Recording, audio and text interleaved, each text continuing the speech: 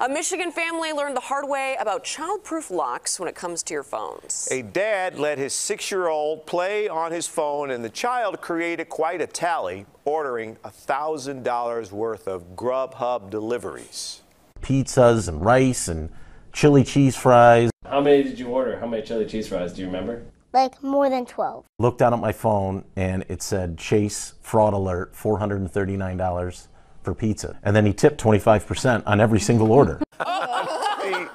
Some adults don't tip that well, right? Well, and at least he's generous. Thankfully, the family's bank stopped some of the charges. Dad says he took some deep breaths before explaining the value of money, a hard lesson, counting out each dollar spent in his piggy bank. So was the lesson learned? Only one. What's that? What's the lesson? They took my money. GrubHub did end up offering the family some gift cards, and while this may have been a teachable moment, Mason's parents say it will take some time before he gets his phone privileges back. I would think so. Is he big enough to start mowing the lawn when he gets Right, on summer. I know, right?